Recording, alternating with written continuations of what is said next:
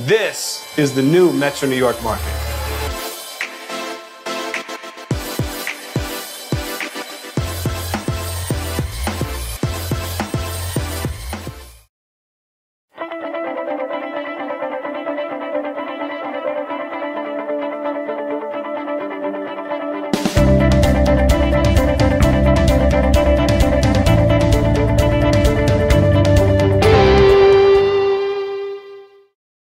Hey everybody, how's it going? All right, I know you've got a jam-packed schedule from yesterday and today. So to start things off, does everyone have a pen and pad? All right, good. Does everyone here know what a broker is? Yes, all right. Do me a favor, and let's take 1 minute. This is not going to be graded. This is not going to be going to the professor later. This is just for us. Please be honest. Write the first word or phrase that comes to mind when you think of the word broker and how it relates to the food industry. Looking for honesty and transparency. There's going to be no backlash or punishment here. I just want some candid answers. Okay. Well, you're all polite here, except for right there. That was kind of hitting on what I was hoping would come out here.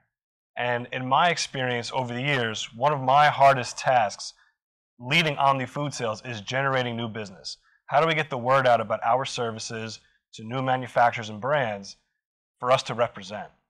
And in talks with people over the years, I'd have great conversations. They would see me, they love my passion, they love my background, my energy, our team, everything. But when I mentioned that we are a broker, the word broker, the smiles turn to frowns. And literally, people start taking a step back like this. And the whole conversation changed. And then over the years, I realized why. It had nothing to do with me. It was just about people in the industry as a whole.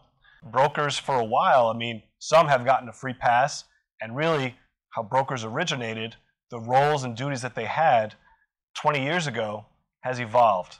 All right, back then it was you hired a broker, maybe a regional, maybe a national, and maybe they had a relationship and they got you into an account, or maybe you just needed retail coverage, and conveniently they could cover 7 regions in the country. So you hired this person, they filled out audit sheets, and you knew, or you had peace of mind when you put your head on the pillow at night that you had retail coverage. And that's what it was. But now it's different because we are living in the craziest time the food industry has seen in the last 25 years.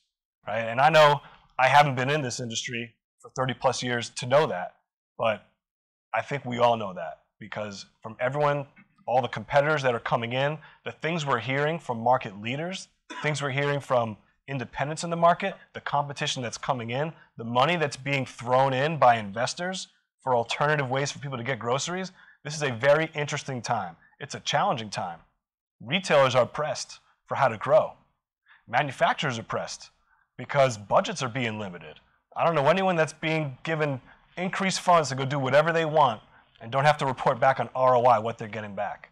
What that means is there's a need for a brand advocate, someone in the middle that's advocating for that brand, whether that brand is right or wrong, whether they're going to spend it the right way or the wrong way, someone that's going to give that brand the truth about what needs to get done.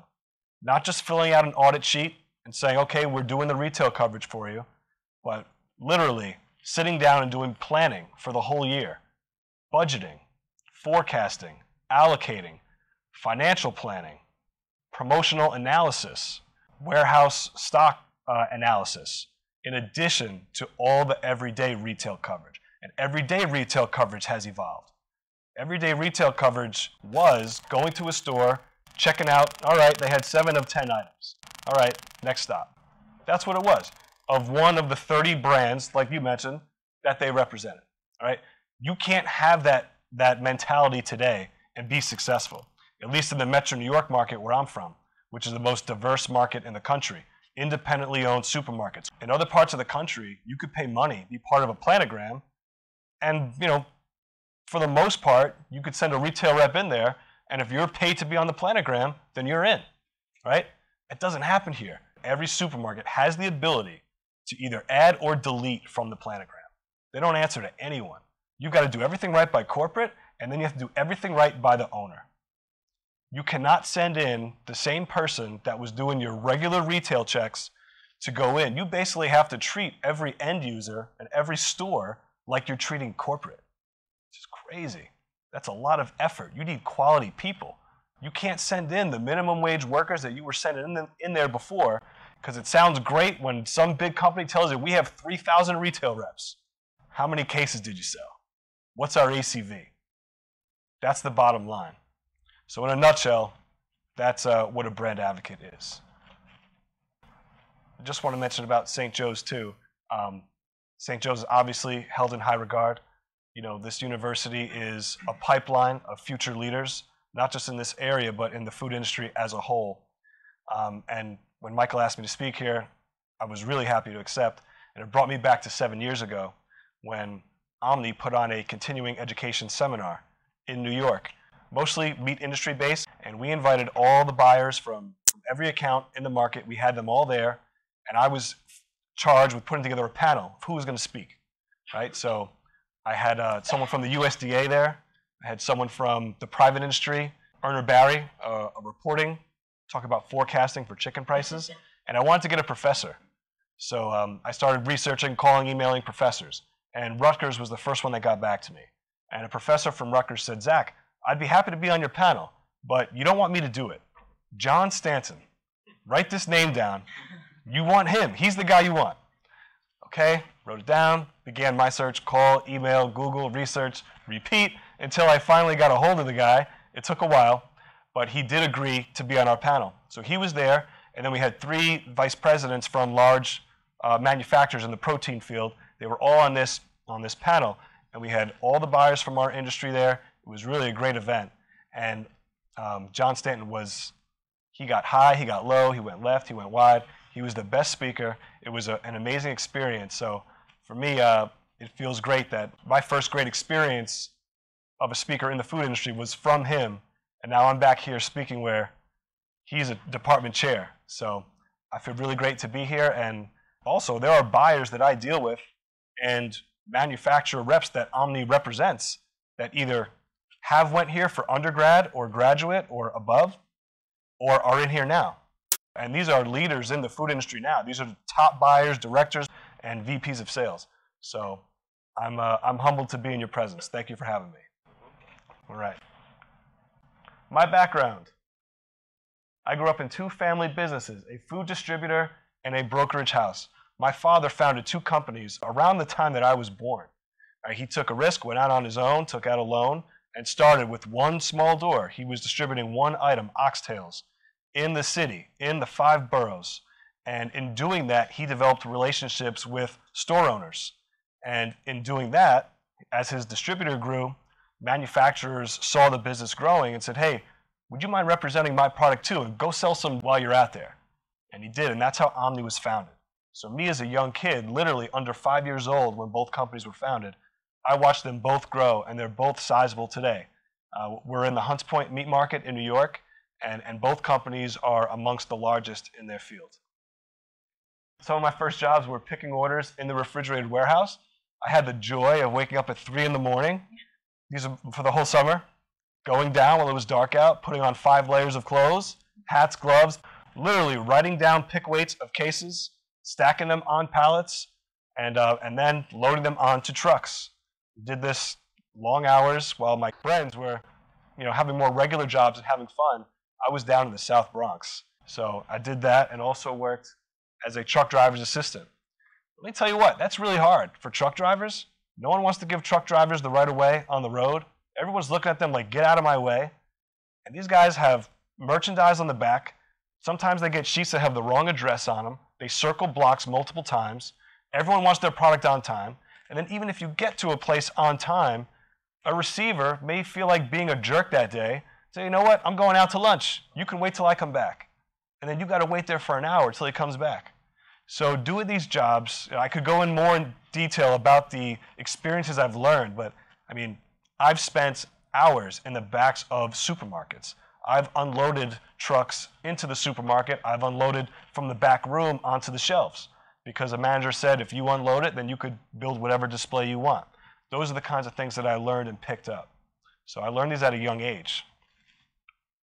Meeting with customers at social events like golf outings, meetings, and dinners. The food industry is largely a relationships-based business. All right, technology is here, and yes, things are changing, but at the end of the day, it's a relationships-based business. Who do people feel comfortable with? Who do they know, like, and trust? I graduated from UConn in Connecticut and I got my master's in Manhattanville. So I've been with OMNI full-time for 11 years. I just completed my first year as president. Congratulations. Thank you, thank you. And it's been a great year. We were actually, we won Retail Partner of the Year from one of our fastest growing principals. We won this year. And that's a testament to our commitment on the retail side and customer service in the office, and also account management with the account. Our 3 departments are retail, customer service, account management. Retail, I worked as a retail rep. I had a route of stores. I had a territory that I hit. Same stores every couple of weeks. I developed relationships with the department managers in these stores, the clerks, the receivers, the store managers, and I got things done. I learned how to get products cut onto shelves. How does this get done? You know, some stores didn't care at all. They let you do whatever you want. Other stores, you had to build up over time, show that you'd be there, be reliable, be consistent. I saw what sold, I saw what didn't sell, and I learned tricks of the trade from literally being in those routes, being in those stores, and seeing firsthand what they deal with from customers, from their bosses, and so forth. Customer service in the office, really important job, all right? We kind of all assume that customer service is going to be perfect all the time because they have to be, but I mean, let's be honest. Some of these people that are entering POs, if they put a decimal place 1 spot to the left or 1 spot to the right, you've got 1,000 cases coming into an account instead of 100. Big problem, right? And like I mentioned earlier about people being kind of crunched now, retailers struggling for growth, manufacturers, increased competition, where's the growth going to come from? The squeeze is on. Responsibilities are being thrown at the middleman, at the broker. The broker can do it. The broker can set up the new items. The broker can enter the promotion, and all the buyer has to do is hit approve. And if it's wrong, we're going to have the broker's neck. So again, the importance of relying on someone who's really got your back, an advocate, has risen. You really need to have someone that's strong back there. And account management. Knowing the ins and outs of the buyers, you know, and anticipating their needs before they tell you, because buyers are really busy. I heard about how the industry was in the past. It was just a different time. But today, it's really about warehouse management. I mean, buyers don't get out very often. I mean, they've got to make sure that their warehouse is full, and these guys are responsible for thousands of items. So it's really just having compassion for them, understanding what they need, and then serving them. I'm responsible for all the day-to-day functions at OMNI, including maintaining contact with all principals, managing the use of time, financial resources for all executives, and generating new business. Mets fans, joining us tonight for the ceremonial first pitch is Zach Romanoff. Zach is a guest of one of our proud sponsors. Zach is also a lifelong Mets fan. Our ceremonial catcher is Wilson Ramos. Zach, it's your pitch.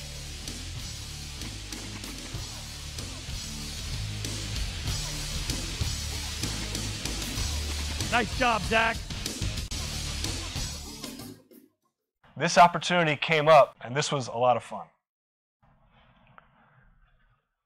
The New York market is changing and growing, as I mentioned. There's your market leader. Key Foods is your number 2 by store count, close to 250 stores.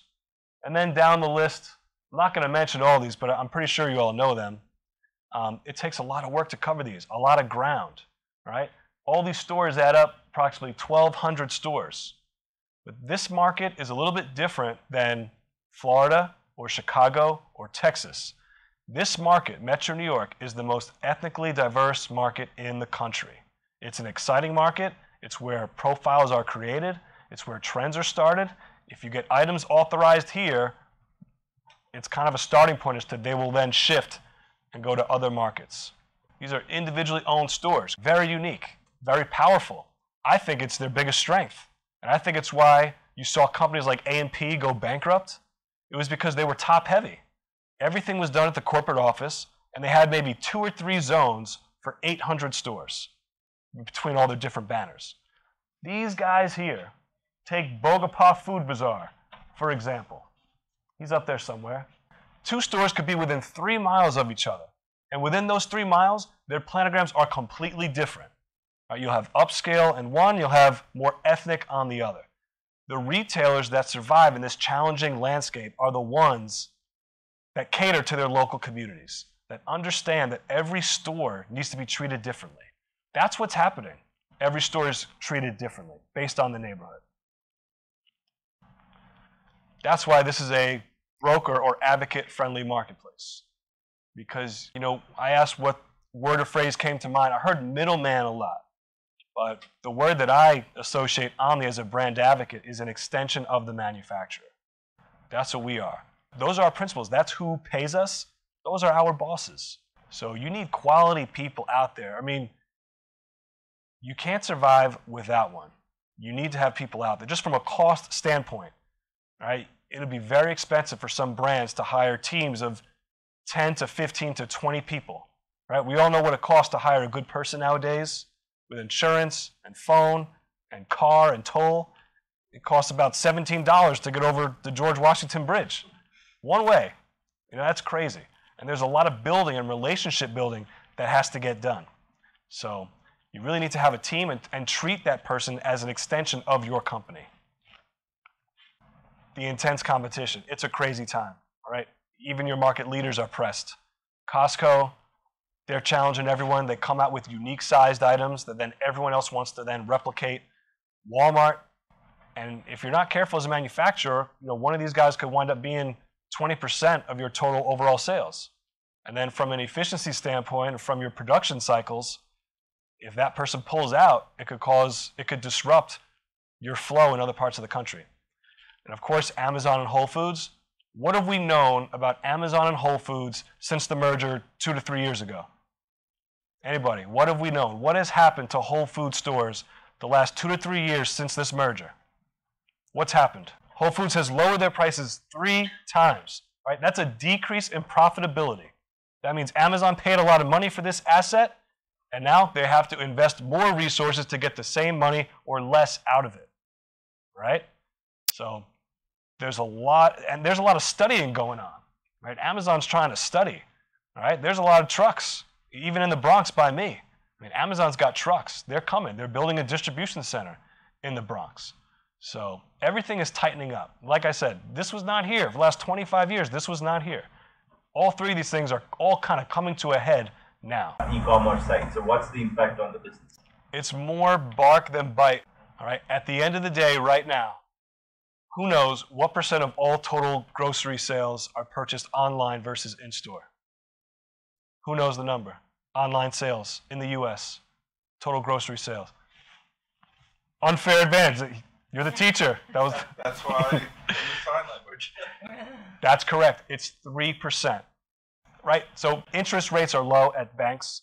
People want to make return on their money. What are they doing? They're throwing it in startups. There's huge investor money going into all these places, and that's why we're hearing all the buzz about online purchasing. It is there, but it's just a really slim part of business right now.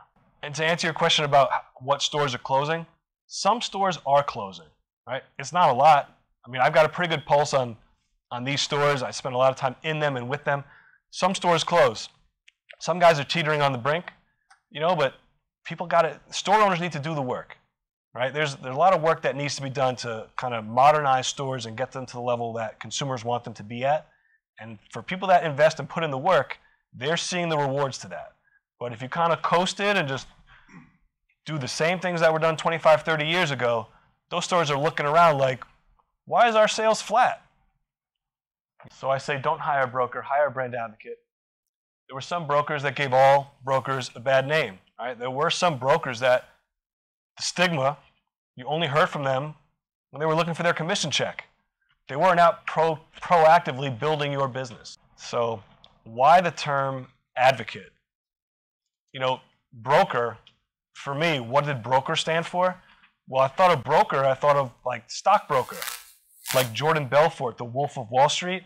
He would sell you a stock. He didn't care what it was. He was making his commission on it. That was it. I mean, broker, mortgage broker, house, singular transaction. They help you get in, help you sell the house. You don't talk to that person ever again, right? A food broker is not like that at all. It's unfair to call people like us brokers because we're not brokering one-time deals.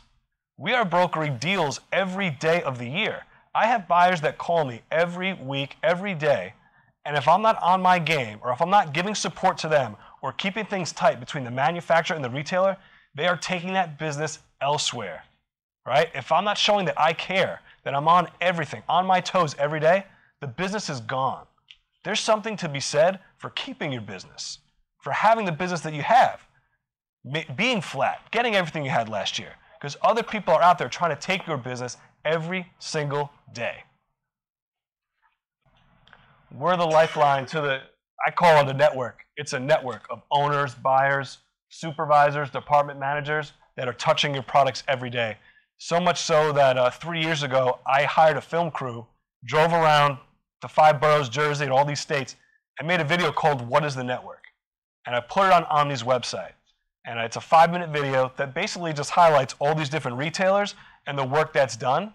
And within 3 months, different companies reached out to OMNI and wanted to hire us. They're like, holy crap, you guys yeah, I always knew there were all these retailers and I see them when I drive around, but I didn't know how to sell to C-Town or to Fine Fair, or these stores. Got to make sure your partner's aligned with your goals and values. Our best manufacturers sit down with us way before their seasonality comes up. They say, Zach, how many of these do you think we're going to sell? How much do you think it's going to cost? If I gave you this much more money, do you think you could sell this? We literally have brainstorming sessions that are collaborative where we come up with the year's plan. And these meetings are done so well that when we're done, we know what kind of year we're going to have if we execute and do what we're supposed to do. And 9 times out of 10, it comes that way. Of course, there's always some things you can't control. You can't control competition. You can't control what other items are going to come on sale. But we take pride in executing our plans. For it to work, it truly must be a respectful partnership with trust. They have to be viewed as an extension of your company. That's how you need to view it. Before I go into these, any questions? How do you balance the in-store executional work with the fact that you don't necessarily know which distributor is bringing the product through the back door? We identify who the distributor is by account, by product line. And they don't switch back and forth? There is switching that is done. Yes. So how do you, I guess, is it just when you're in the store you figure out who the product came from, like which distributor it went through? Generally, stores stick to the same or they switch between the same few, so we know. And in our opinion, we kind of add all the distributors up together and track that volume as if these 3 distributors, were all one. As long as our principals, products are growing across these 3 distributors, then we're doing our job. It's about increasing the awareness for that brand. Okay. And for everyone around the table, please weigh in. But you're a higher end service, more connections, relationships, etc. So the business can go that way, high touch, high on the relationship scale, or it can go the other way. And how are you viewing that? We've invested all in on retail. The battles are won in the stores. There is so much importance of what's going on in the store. Those are the bunkers now. Buyers, like I said, don't get out, and they're all worried about fulfillment. They're all worried about keeping the cases full. It's up to people that are going into the stores, that are going out, educating the deli department manager, and explaining to them, hey, this is a great cheese, this is why, it's lost sales when you're not there. You need to put out more product. Don't be afraid to buy more. Don't be afraid to refill it 2 or 3 times a day. And now that's being done. And that's hard to do. Whose job is that? Remember earlier we talked about the old broker filling out an audit sheet? Yeah, this one's here, this one's here, this one's not here. We're going out doing advanced selling on how much money they make, what gross profit margins they're making, on having these products on shelf, on lost sales. This is high-level stuff. You really want to think who you got out there. Who's going to represent you well. If any one of you here got sick and then couldn't communicate with your account, do you have someone on your side that you trust to talk to that buyer? That could do it not just as well as you could, but good enough to keep it in a good place. So what are the 5 main benefits to hiring a brand advocate? Main benefit number one is brand advocates secure appointments. Right? And I know that sounds kind of simple, but for people outside from the norm of the inside of the industry, I mean, it's hard to get buyers, right? Buyers don't pick up the phone every time. Buyers don't pick up the phone every time for me, and I'm calling them with stuff. Imagine how they react to people they don't even know. All right, I was with 2 days ago. I was with a buyer yesterday. These guys' phones, they ring uncontrollably. Their bosses from above, the people they manage beneath them, and then all the manufacturers trying to get in. I don't envy these guys either. It is a hard job, right? So buyers don't pick up the phone for every call or respond to every email, but they do respond to people that they know. Many buyers have existing relationships with brand advocates. Someone like OMNI has a portfolio. We're selling across 7 departments already. More than likely, there's something that I'm doing with that person that either I'm working with them directly or I'm working with one of their colleagues directly, right? And that gives me a stamp of approval. Zach's not going to screw me. Zach's not going to say something and then not follow through. There's familiarity. How much time would it take for you to find the correct buyer's contact information, right? Google doesn't give you all that stuff. A lot of the stuff's not listed. There are 30 supermarket chains in Metro New York alone. So, I mean, if you're going to do something on your own, you have to find all these contact information on your own, build a relationship on your own. It's a lot of time. What % of them will respond? Will they give you the attention you deserve? I mean, I've seen a lot of brands. Some people say, you know what? Screw it. I'm going to do it myself. I'm going to lace up my boots real tight, and I'm going to blanket this whole market myself. I'm going to work day and night. I'm going to do it. And guess what? They burn out. Because one person can't do it. You need a team. You need to work on an efficient level. Main benefit number 2, brand advocates guide food companies with the expectations of an account before making the presentation. And this is probably my favorite one. Every customer has a unique cost of doing business. Brand advocates are familiar with them. This prepares you for what lies ahead. This is one of my favorites because this is what separates brand advocates from any other Joe on the street that claims to be a broker. Right? Any other Joe out there that claims to be a broker, oh yeah, I know X from so-and-so, I'll get you the appointment. You sit down, and then all of a sudden all these things come up, and you as the manufacturer, like, you know what, I wish I would have known these things earlier, because if I did, I would have kind of maybe changed my package or built this in or allocated for this or asked my boss for that, right? What I love, what I take pride in is giving my manufacturers everything in advance. This makes your product presentation more effective unless we need to check and see if we can do that. Those are the worst words you can hear in a meeting. When I hear it, it's like someone takes their nails and slowly drags them down a chalkboard. I hate it because it means we're not getting to yes. Right? Buyers are so busy, we need to get to yes at that meeting, or all the information needs to be given to them at that meeting so that they can make a decision. Let them go back to their boss and come back to you. But you gave them all the specs, all the pricing, all the promotions, all the product sampling, anything that they could want, they have. They can't say that you didn't give it to them. You have one chance. You have one chance. Not everybody realizes that. You have one chance to make a good first impression. The goal is to get to yes in that first meeting. So many people are so lax, so you know what? I don't want to show pricing in the first meeting. Let's just show him the product and see what he thinks. And I'm like, are you freaking kidding me? Do you know how busy this guy is? How many competitors are trying to get this business? You need to come with your best foot forward. Right? Buyers appreciate that. If the first meeting isn't great, there may not be a second meeting. I've been part of those too. The main benefit number 3, buyers prefer to work with people that save them time. You've heard about time, right? Warren Buffett talks about time. The only asset, that he can't get back is time. We can all get money. You can't get time back. A buyer's main job is to make sure his stores have product. Really, looking at new products is like farther down the list. To some of them, it's almost like a bother. Has anyone else experienced that? Yeah. Most buyers oversee hundreds or thousands of items. Each item has dozens of characteristics that make each one of them unique. It's dizzying to think of the amount of information these people need to know. All right? Item, pack, unit of measure, weight, block, tier, minimum ship weight, shelf life, cost per pound, cost per unit, cost per box. It goes on. And multiply, it's too much. It takes a lot of time for buyers to explain to each new food vendor what's expected of them. This happened to me. Buyers said, you know what, I know you guys. You guys have been selling me this for a few years.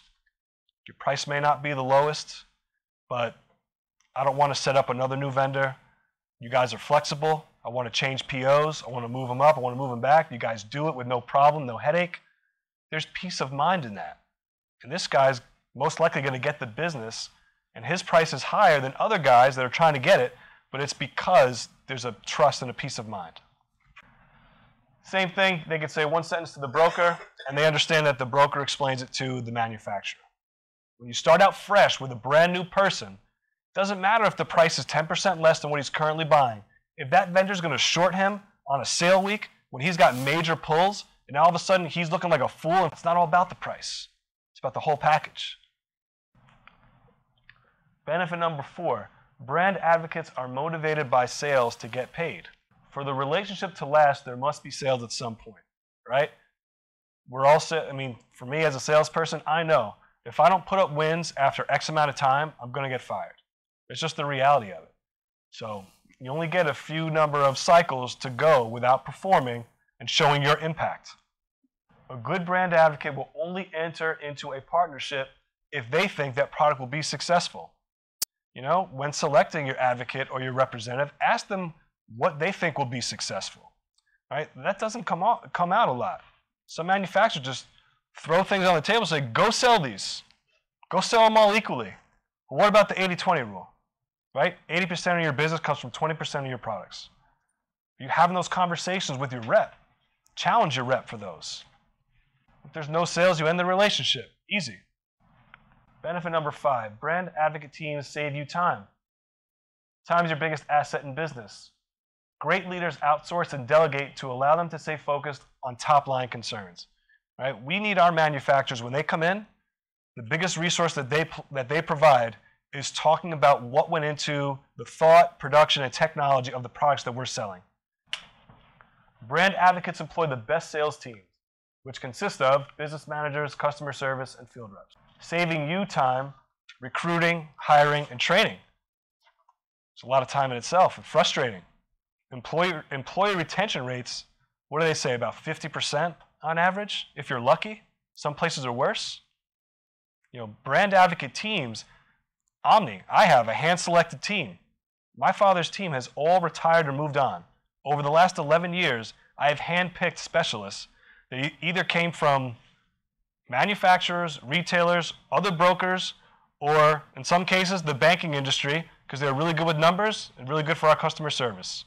The cost to hire one full-time sales employee is approximately $100,000 based on salary and expenses, like I mentioned earlier, tolls, gas, mileage, food, phone allowance, car allowance, etc.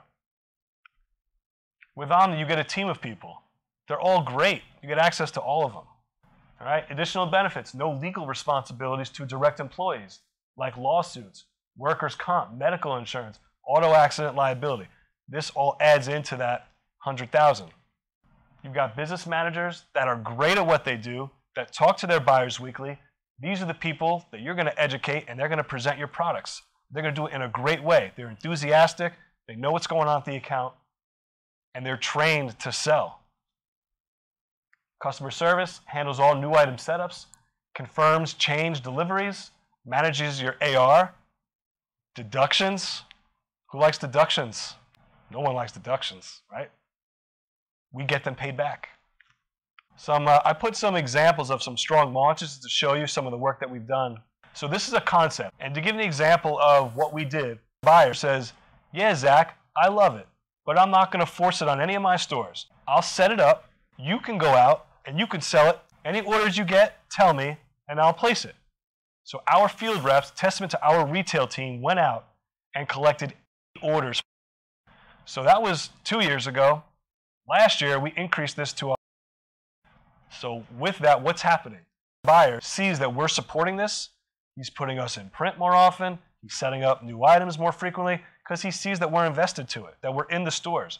And he's getting calls from his stores. Hey, Omni called me about this. I want another one. And now he's getting the calls, right? So we're helping to drive a buzz.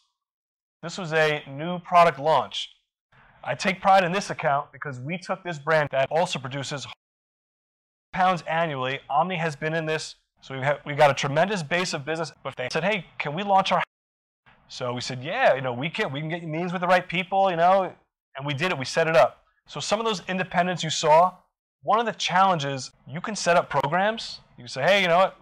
All right, they took my slotting money. I got 7 items authorized. You may look at your spin report that first month, and you sold 9 cases. You're like, how the heck did that happen? I just paid $3,000 bucks. That's how some of those accounts work. No forced planogram, no forced distribution, going against the well-known brands. Omni's retail reps went out, met with individual stores, and built out displays like this in stores. Right? It takes money and time to do that. And now this program is several £100,000 annually. We've got trucks going in pretty regularly, weekly. We love sampling. Right? One of our principals had a truck. Zach, you want the truck? Yes, give me the truck. How many days you want it for? How many days can I have it for? Well, we can give you 5, that's it. I'll take all 5. Stores fought for this truck. We had to do a second trip later in the summer because the stores went gaga having this in their parking lot, giving out free product. We lined it up. We put a hot promotion in, put it in print. We backed it up with this, and they sell out. It's a big event. And these are Omni reps that man this truck. We take the expense all out of our own pocket because we are committed and invested to grow in that business. This was a line a few years ago that entered a crowded space. They came to us. They had an awesome product. It tasted better than anything else that we'd ever tried. We got them to $300,000 in sales from nothing in the first year, from getting that product in front of all the right people, putting together a strategic plan, and then executing that plan, getting retailers to support that and follow through. This company was acquired, but I just want to share this launch. And so speaking of that specifically, combination of relationship, price, quality, service, what in this instance had you replacing and doing that? Combination or one over the other? Well, this was a unique product. There was definitely a space for it out there. If you look at the ingredient statement, it was the only one that was all natural. It had 10 ingredients or less. So we actually made a slide for them that took the ingredient statement from each of the other 4 competitors. Should have put it on here. And it literally read like, 7, 20, 30, 40. And we put that in front of buyers, and that was the sale. And that got it authorized. Someone said, you should laminate this and put it on a card and put this out there. But we didn't want to put the other brands out there. But that helped. This company was very aggressive with their price. We said, hey, you need to be this price point to make a difference. They gave us that, but they gave us that in advance so that we could go out and then sell it for months. And we did that and said, hey, we got a hot deal way before the sale launched, and then they bought in accordingly for that. And they put it in print too. So to recap, benefit number 1, brand advocates secure appointments. Benefit number 2, brand advocates guide food companies with the expectations of an account before making the presentation so that you can get to yes on the first call or as close to yes as you can get. But everything has been presented to them. All the information is on their desk. They have everything they need to make that decision. Benefit number 3, buyers prefer to work with people who save them time. Benefit number 4, brand advocates are motivated by sales to get paid. We know that if we don't perform, you're going to make a change. Benefit number 5, brand advocate teams save the manufacturer time and give you more resources and more feet on the street, hands on the desk, and people in the buyer's offices. A little bit about OMNI Food Sales. Proudly celebrating our 26th anniversary this year. There's been a lot of change over those 26 years. There were a lot of regional brokers that were acquired by national brokers, And Michael, as you mentioned about Acosta, that trend is going back to the regional brokers, because the biggest and the smartest brands realize that maybe there was a cost savings with having an Acosta that charged a flat percent, and you got 2,000 reps from California to Florida to New York. But over time, it's better to have a specialized expert in each market. And maybe with Acosta, there were people not doing a lot of running around up top. Not enough people running around at the bottom. Omni represents brands in these departments and totals over in retail sales annually. We call in all the retailers that you saw earlier, 30 plus. And our mission statement is simple: increase sales for our principals and customers. Sell more stuff. Question around best practices. When a retailer, and retailers do this with their buyers, and they shuffle the deck. Okay, they move their buyers around. What are the best practices to get in there and handle that relationship when you're walking in and there's that they've shuffled the deck? You have to deal with it. I've had 3 different buyers in 5 years, and at each one, I had to start at 0 with a new buyer. It's just part of it. You just have to adjust. You have to build your reputation with a new person again. You have to explain to them where this came from, and you just have to show how committed you are, the resources you're putting towards it. I don't see any other way around it. So you started getting into, which was one of my questions, which should be everybody's, is what went wrong at Acosta? There are things that are public that we've heard about, but so you had said probably a reversal of the trend. Yeah, I mean, one of our principals was with Acosta 5 years ago. They were fed up. There was no sense of urgency, not returning phone calls, not answering emails, just getting ignored. Before it was popular to leave Acosta, they did. They hired Omni, and we've proved them right over the last 5 years. And I think you're going to see other brands start to leave that company as well. It's just not feasible. I mean, what are you getting for what you pay for? That's a good question too. I mean, a good advocate is going to cost an extra % or 2, but you're going to get it in return. What's it going to cost for you, instead of your business being flat, to be up 20%? The national brokers, they provide this. You don't have to interview different markets. But New York and Boston and upstate New York are so different. I mean, some of the brands that we represent that we've had for 20 years, they know, hire an expert in each market and let them tell us how to do it there. They realize that they are as good as we are, and we're as good as they are. It's a real team. Final thoughts? So, they'll go one of 2 ways. They'll go higher touch with you, or they'll leave Acosta and go to just a gig walk, just the basics. Right, another national that claims to do that. So there's not a whole lot of nationals out there, though. Right. And you get a little bit of the same everywhere. Right. No, it's true. It's true. I take pride in my role. I love my role at Omni. I'm a legacy. There's a lot of pressure that comes with that.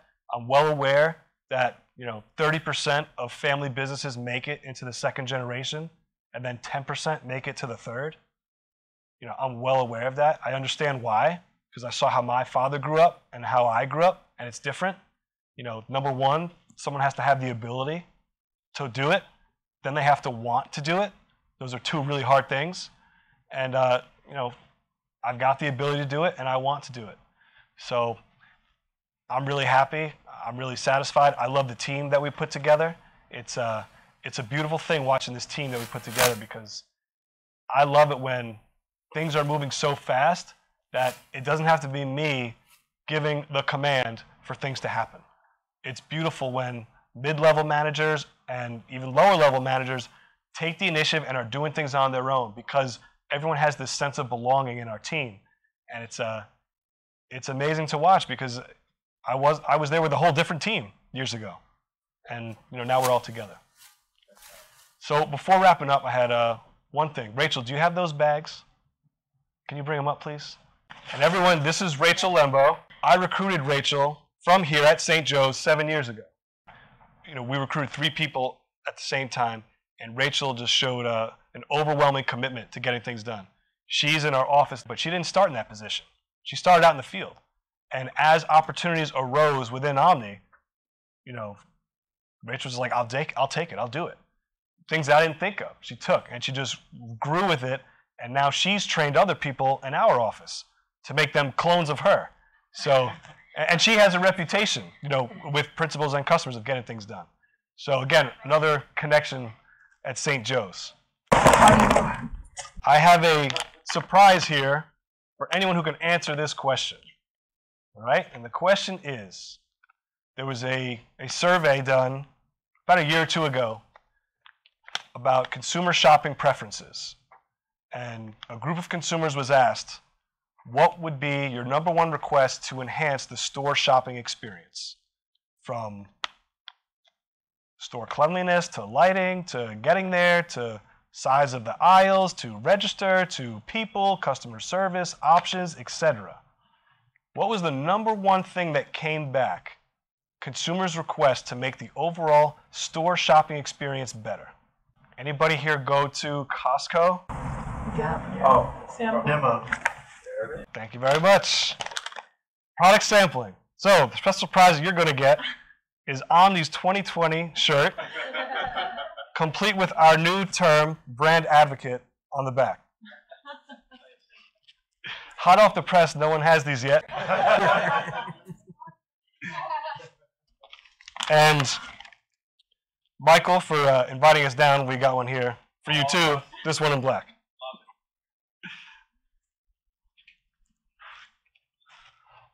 thank you very much. You're welcome.